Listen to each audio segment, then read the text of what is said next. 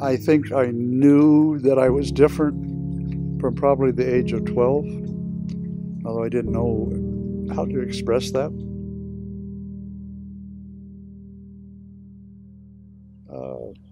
Knew something was different, tried a few things,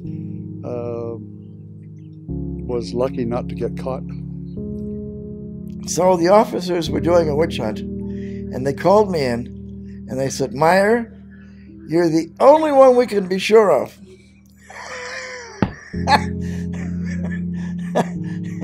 I didn't know whether to laugh or cry at their horrible mistake.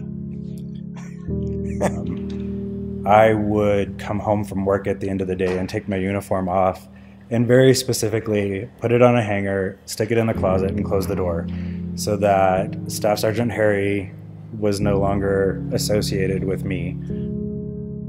You cannot be true to a mission when you are burdened with policies that discriminate. We said for many years to each other, we would not be able to marry until Don't Ask, Don't Tell was repealed. Right. And it happened. Yeah.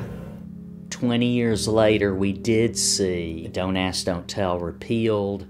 That was a tremendous victory, not just for LGBT people. It was a victory for the military itself. We need to be there, or else the risk of losing some of the rights that we have gained is always a present danger. That's my honorable discharge. And this piece of paper means a lot to me. That piece of paper says that I served honorably, I served my country.